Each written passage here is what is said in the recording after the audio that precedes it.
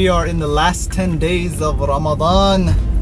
That means about another week to week and a half, maybe 2 weeks max, before I will get to stay for the live training class after the fundamentals.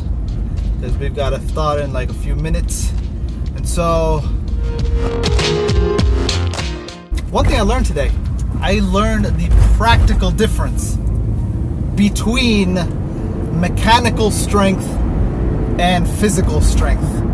The application of this came today when I was doing drills with Mr. Osama Khalid over at Gracie Barra.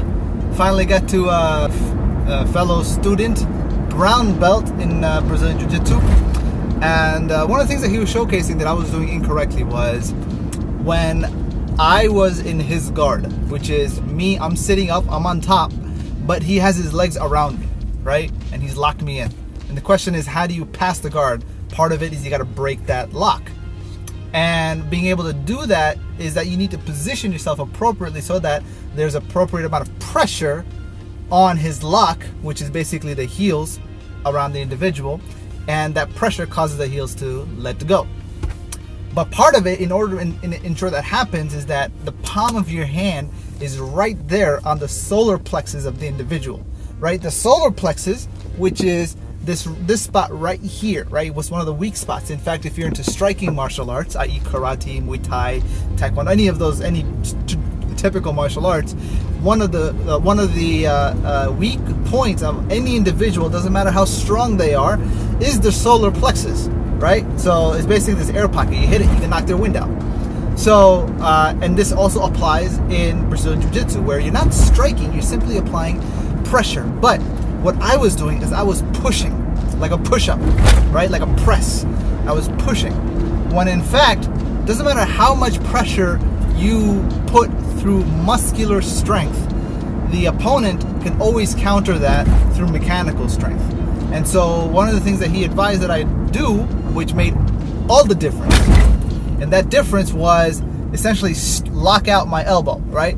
Lock it out. Instead of trying to push it, lock it out, right? And then apply the entire weight of my body on the heel of the palm.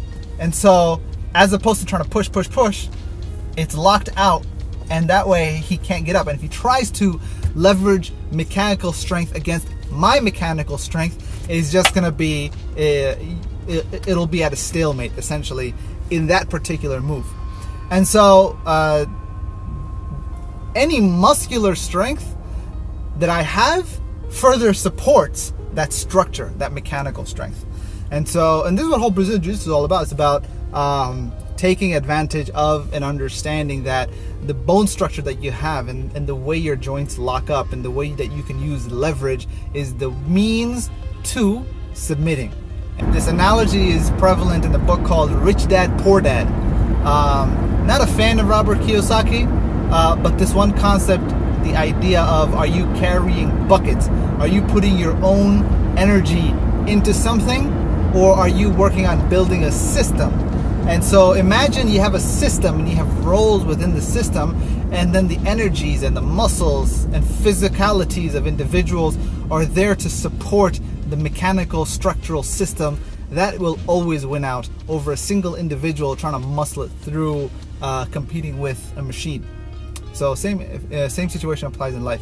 When you have a system in place, you can apply your energies to further augment and be a force multiplier within the system. But if you run without the system, then you're just gonna be you're gonna basically gas yourself out.